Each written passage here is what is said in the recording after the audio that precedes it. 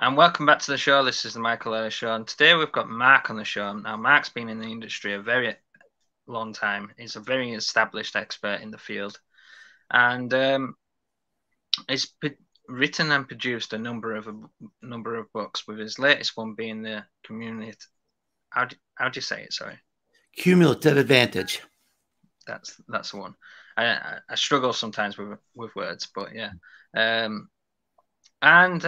So I decided that we should have him on the show and we'd talk a little bit about marketing and a little bit about his new book. So first off, Mark, do you want to just tell us a little bit more about your background and how you got to where you are now? Well, I started out as a journalism major actually in college, and while I was in my undergrad, I took a marketing class and kind of fell in love with marketing and decided that's what I wanted to do. And so I did a little bit of work in journalism, and then eventually started working in corporate communications for a big company, and had to wait for a while for my opportunity to get into marketing, but had a great career and got to do a lot of great jobs and travel the world, and got to do just about every kind of marketing job you can think of. And then in 2008, started my own company, started to consult and teach, started the blog, and the blog kind of caught on, and that led to some books. And I've written 9 books, and they've all done pretty well. And the books led to speaking. So a big part of my income comes from speaking, at least in normal times. Hopefully that'll come back soon. I'm actually going to be giving my first live paid talk this Friday in Miami. So we'll see how that goes as we start to return to normal. It'll be fun. And so that's a little bit about me. I also teach at Rutgers University in the New York City area in America. Awesome. And where are you from, Mark? Where are you originally from? I'm originally from Pittsburgh. It's a city, pretty large city in the Northeast. And I live in Tennessee now. If you look at America, like this is New York, and this is Florida, and I live right in my line, the line in my hand. Awesome. So you got to travel the world in your career leading up to transitioning over to your own business. What was that transition like over to your own business, first of all? Well, it was kind of weird at first because one of the things I described in my book, Known, about personal branding is that when you work for a big company, so much of your identity is tied to your company. Like I was Mark from Alcoa. I was talking to a friend of mine in Brazil. He used to work for Embraer, and he said, I was Luis from Embraer, and when I left Embraer, it was like I lost my last name. And I was the head of e-commerce for this company. So I was the go-to person for everything about the internet. I was in charge of CRM and social media and digital marketing for the whole company. And then when I left, I was the go-to person for nothing. All these things that I had accomplished at this big company really didn't matter anymore. Nobody knew about it. Nobody cared about it. And this veil of silence fell down. And so I had done some consulting on the side. So I knew that I could do it. I knew I wanted to do it. But really in this world, everything that I accomplished in this company didn't matter. The only thing that matters is, are you known? Either you're known or you're not. And if you're known, then you get invited on the Michael Ellis podcast. If you're not, you might not be invited on a podcast. So being known in this world and working on your personal brand is very important. And that was really a good lesson for me as I was starting my own business. Awesome. So that kind of ties in to what essentially the book is about. So obviously known's about being known, and well, I'm only guessing here because I haven't actually read the book Known, but I'm guessing the book Known is about being known. Is it about how to be known? Yeah, well, you need to read it. I mean, it's a big question, because in this world today, if you want to be invited someplace to be a speaker, if you want to write a book, if you want a new job opportunity, if you want to raise money for your charity, the people who are known have an advantage over the people who aren't known. And so I tried to explore, can anybody become known?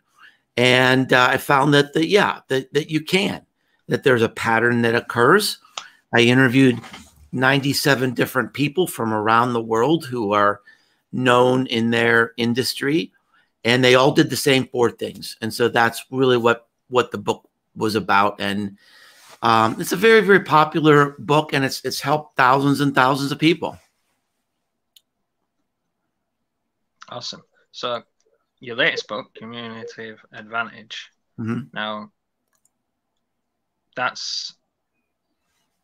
it's all about being heard, correct? So yeah. In a way, it's sort of like the next step in known. Really, it's like once you establish your personal brand, then the unfortunate realization in our world today is that even if you're doing great work, even if you're doing your best work, there's so much competition that chances are you're going to be buried.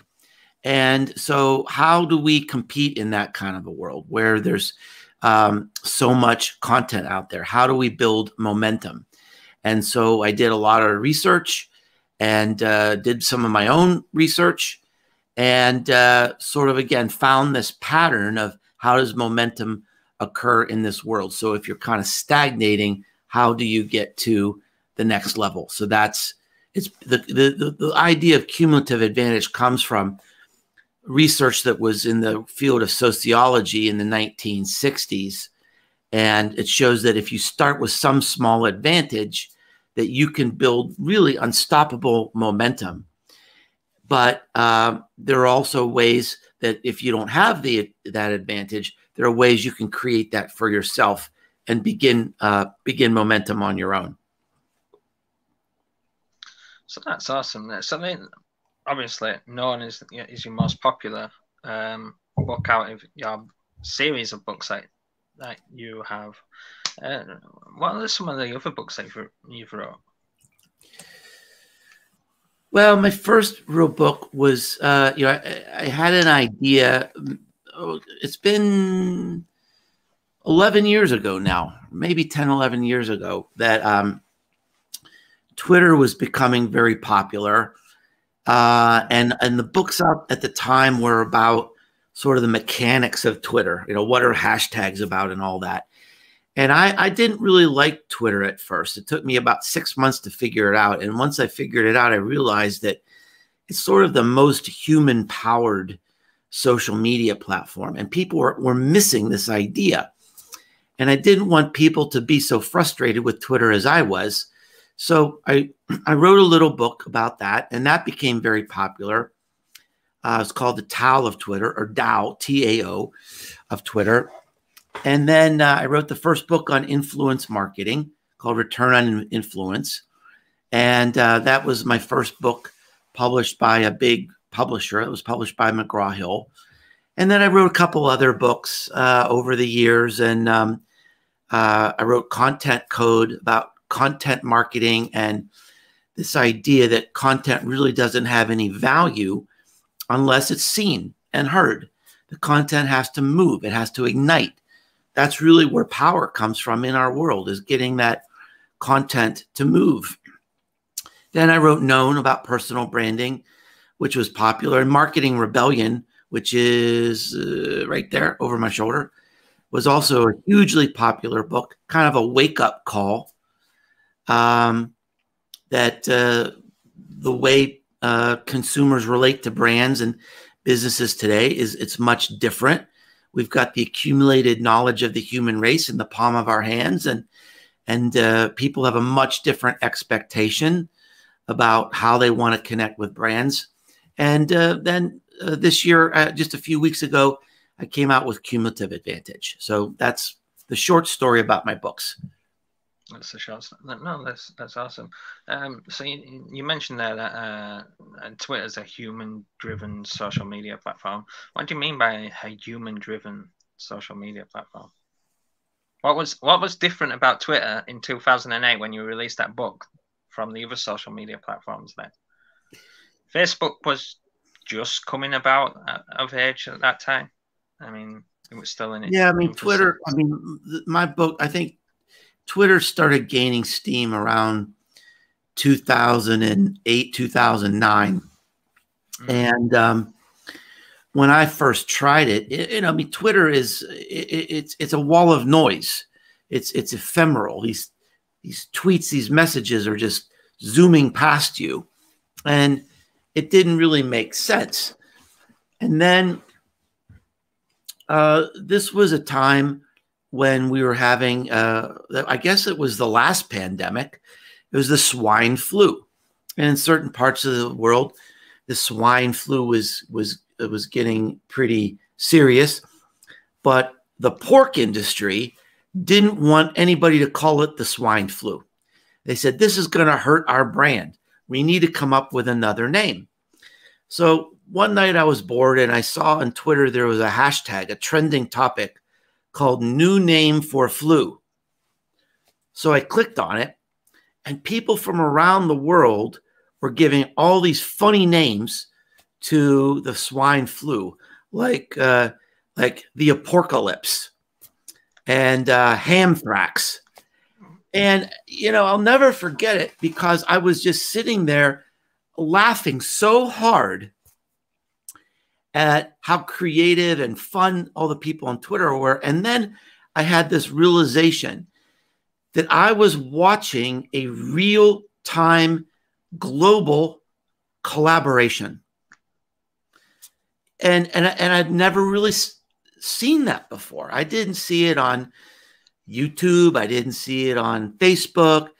People from around the world were gathering in on fun, and they were telling jokes in a way. But I thought, you could use this sort of collaboration for anything. You could generate ideas for almost anything. And it was a very profound moment for me that we had this global communion around one topic, and that there was vast potential for us as individuals, for our businesses, really for, governments. And, whether that's fulfilled as promised or not is another discussion. But I mean, at that time, it was a kind of a very profound realization that this power, it's not driven by a platform, it's driven by people. And that was this just huge opportunity. And really that was the main idea of my first book. So with that realization, did you realize that marketing on social media had to be different from traditional marketing, or did that come with the research behind the book? Well, the first book really wasn't so much a marketing book. I mean, there are some ideas in there about how you can use Twitter for business. But back in the early days of social media, if you think about, there's a lot of debate right now about how brands should show up on Clubhouse. Brands are mostly terrified by Clubhouse because it's raw, it's unfiltered. You can't take it back. It's live and it's in the moment. And it's for the same reason that a lot of big companies are really worried about live streaming and the liability that might come with live streaming. Well, that's the way it was with social media in the early days. Companies really were trying to figure it out. It took them a long time to figure it out. Some of the early thought leaders on the social media scene were totally against using social media for any kind of business purpose. They just thought, social media is for the people. It should be pure. If companies get involved, they're going to ruin it. And, perhaps in some ways they have. So, my perspective at that time, I had worked in marketing for a big company for many, many years. So I could see social media through a different lens. And I think that's what made some of my early writing popular, because I had all this marketing experience and I could connect the dots between good, sound, fundamental marketing ideas and then the new opportunities of social media. And maybe I was one of the first people to do that, because as I said, the early bloggers, the first content creators were bloggers, and they were really against businesses participating on social media. And I saw the opportunity and really started to connect the dots in that way. Awesome. So can you quickly give us a quick rundown on personal branding before we move into talking a little bit more about your newly released book? Yeah, what would you like to know? Well, how does somebody establish a personal brand from zero, from nothing? Because that's your personal experience anyway. You left the corporate world and started up your own business and quickly realized that you needed to build up a personal brand. Is it different from back then? Well, no. I think everybody has a personal brand, whether you like it or not. A personal brand is what people think about you based on their observations and their experience. So someone might think of you and say, you're creative, you're generous, you're punctual, you're, full of good ideas. And so people are observing that. And so really what creating a personal brand on the web is about is kind of amplifying you at your best. And so so how do you do that? There's really only one way to do that. And that's to create original content of some kind. It doesn't have to be confusing. It doesn't have to be overwhelming, but you have to write something. You have to create video. You have to create a podcast. You have to create something visual that might be on Instagram, for example. And you don't have to do all of that. In fact, most people and most businesses have to be pretty selective. They can only choose, one or two things. You can't be great in 5 places, and whatever you choose, you've got to be great because there's so much competition out there. And so it's really about, working on your personal brand. You have to be very mindful about what you want to be known for. You need to be clear on what you want to be known for. If you're going to tell a story out in the world about you and connect with people in a personal way, you've got to be clear about why are you special? What do you want to be known for? And then you have to, in my book, I encourage people to think about where they want to do it, how they want to do it, and then how you develop an active audience that can help you make your dreams come true. Having a bunch of Twitter followers isn't necessarily going to activate your business. They are not going to necessarily hire you because generally speaking, those are weak relational links. But the people who follow me on my blog, they read my content every day. They have a stronger emotional connection to me. And so those people who consume your content, who subscribe to your content, are the active audience that you want to grow and nurture over time. So those are kind of the basic steps of creating a personal brand today. So, just quickly, do you believe just relying on social media is going to get a business where they want to be? Or do they have to create some kind of pillar content? So, i.e. podcast, a YouTube channel, or a blog being the three main pillar online content categories they use today? Well, I think, there are a few exceptions, but I think generally speaking, social media is really a distribution system. I'll give you an example. That was a great lesson to me. Many years ago, when influence marketing was first starting to become popular and people were first starting to talk about it, it was very controversial, but I was fascinated by it. So I wrote a blog post talking about this new trend.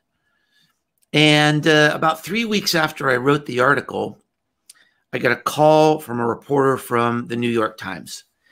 And she said, "Mr. Schaefer, I'm interested in this new marketing trend called influence marketing.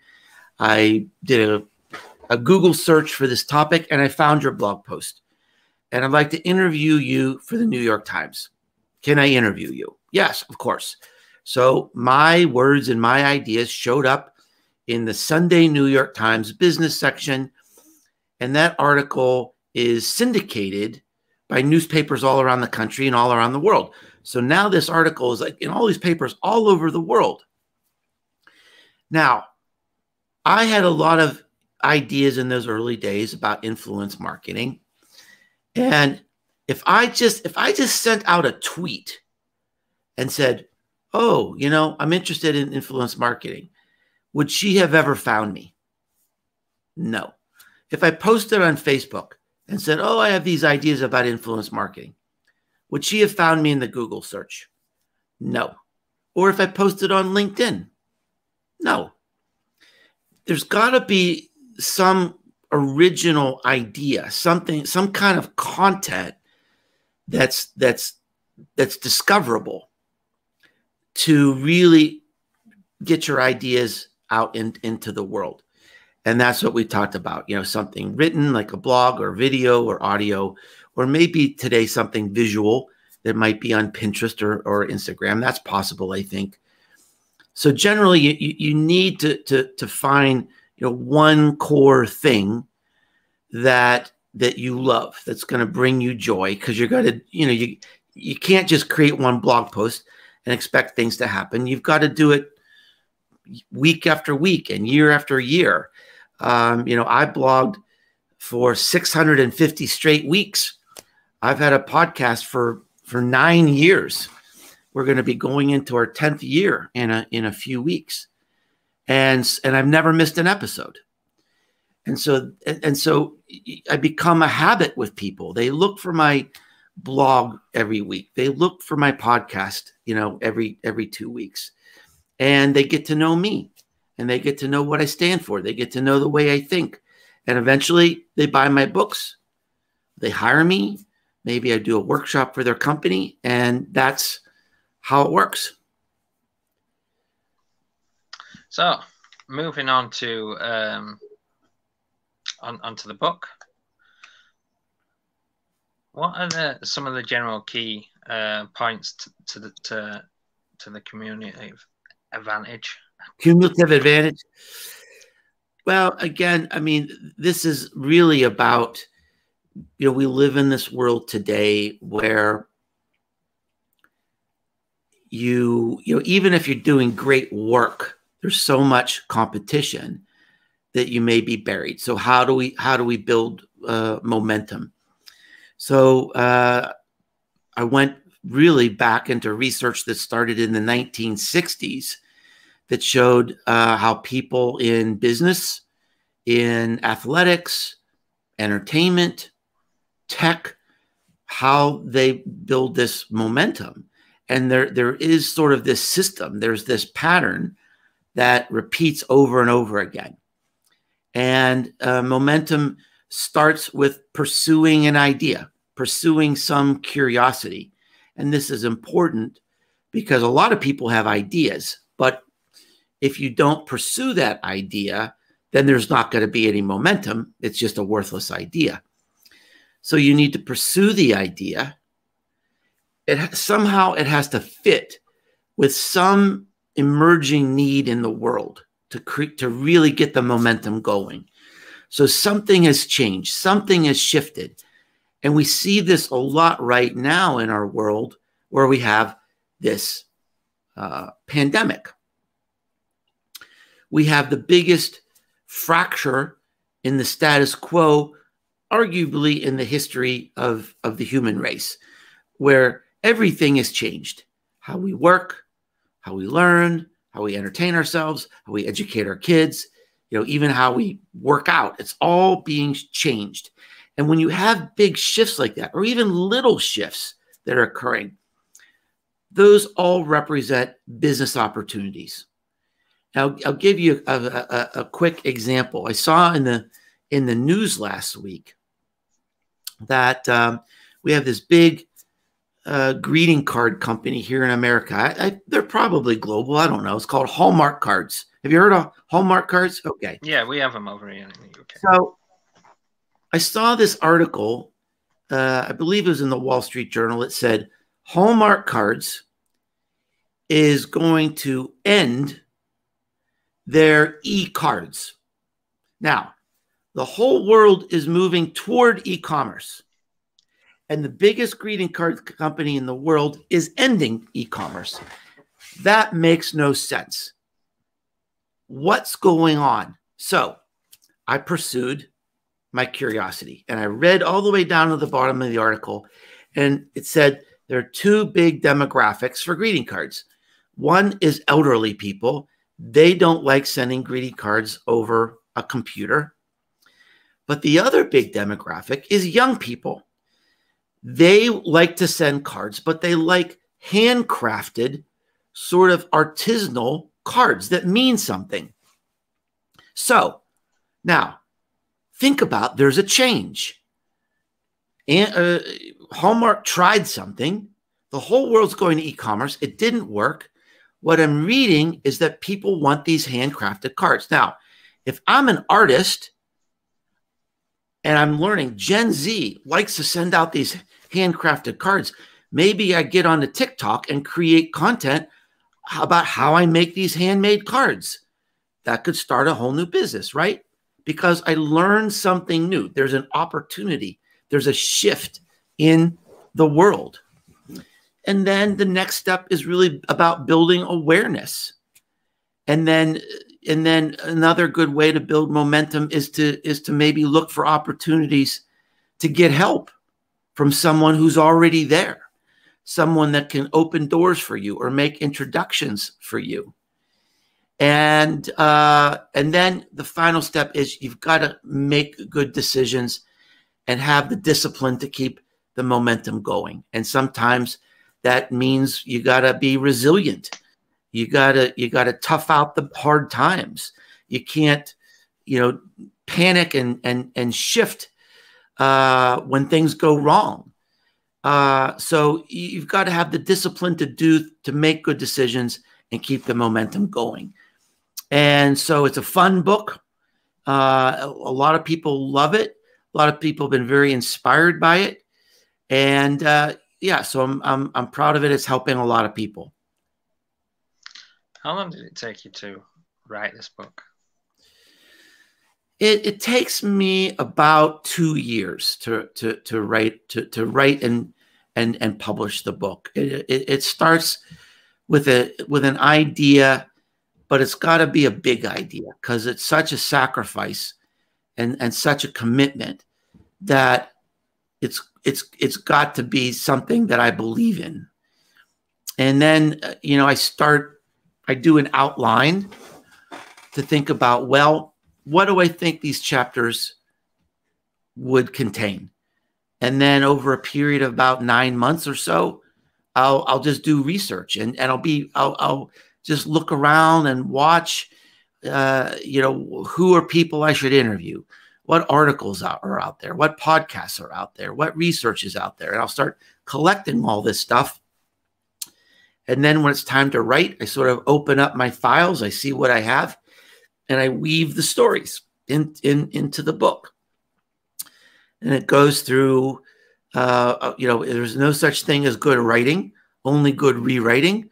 So I write and write and write and write and then do it over again. And then I send it through a couple different editors. So I get different perspectives on things. And then I send it through a final editor, a person that I've worked with. And she checks every single piece of grammar. She checks every single fact. She makes sure every name is spelled correctly. And she's, so now it's like, polished to it until it's perfect. And then, we do the layout and we do the cover and I record the audio version.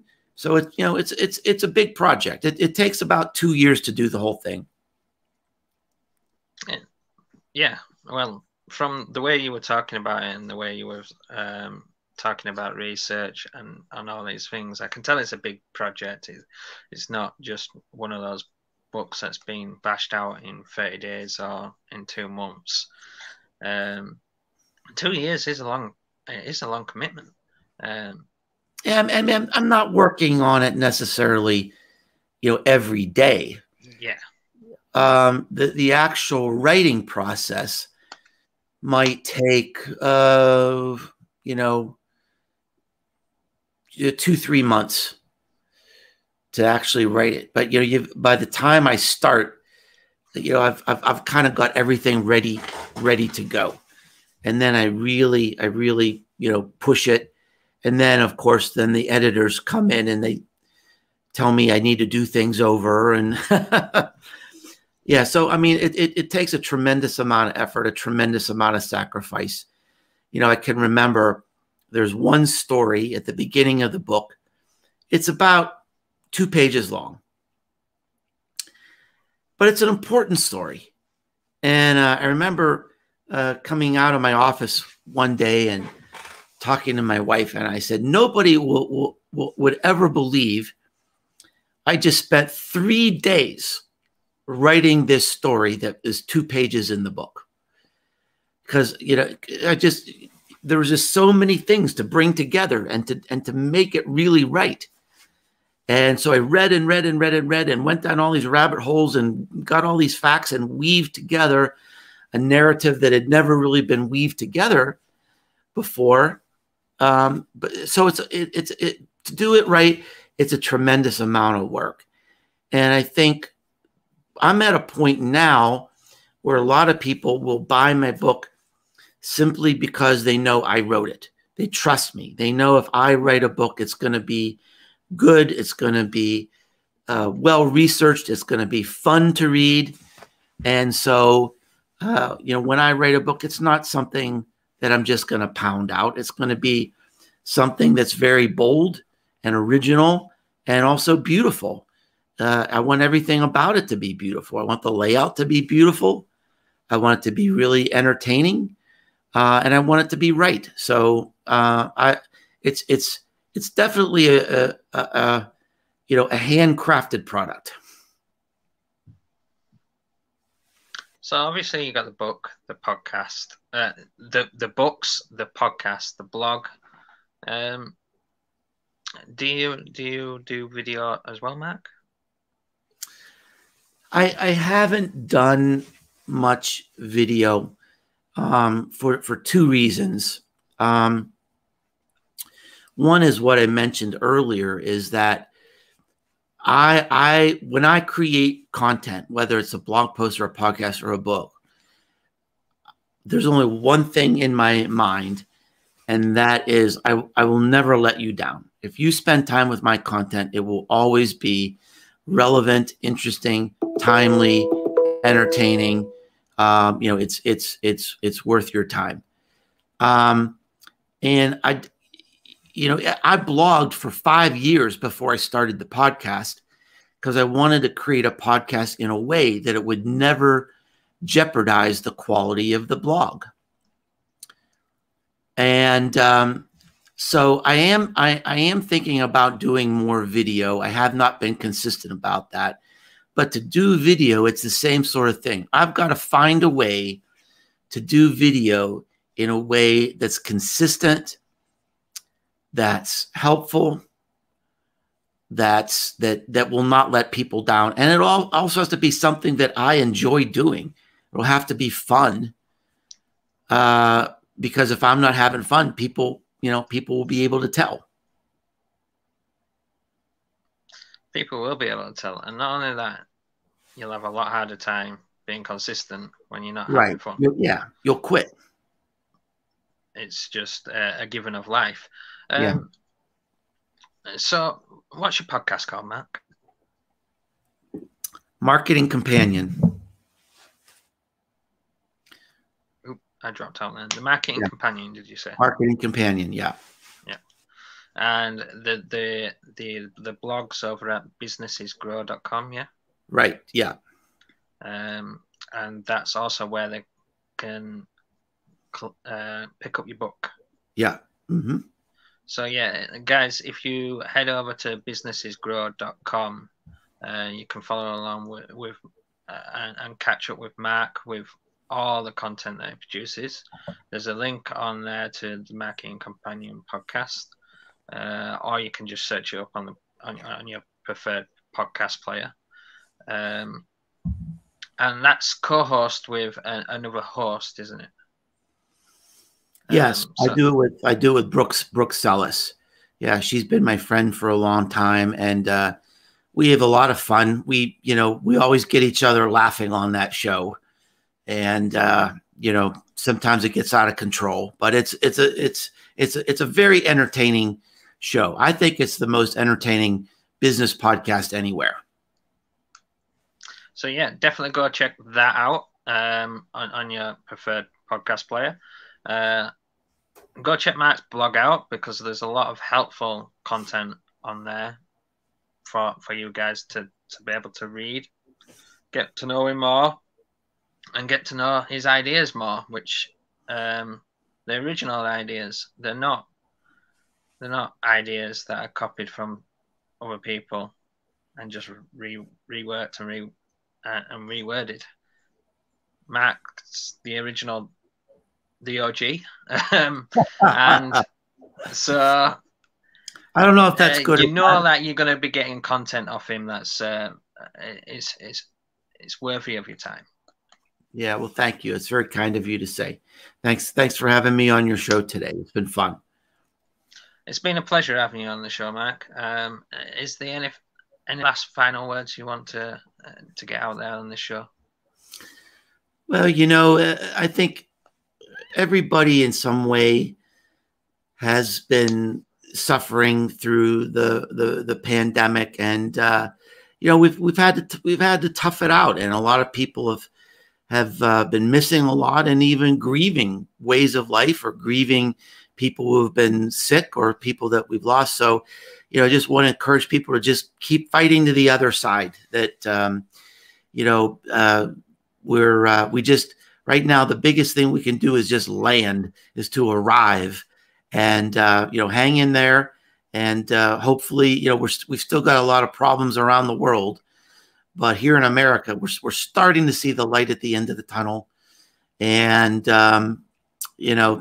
hopefully things will be back soon. So thanks, Michael, for having me, and thanks for everyone for listening today.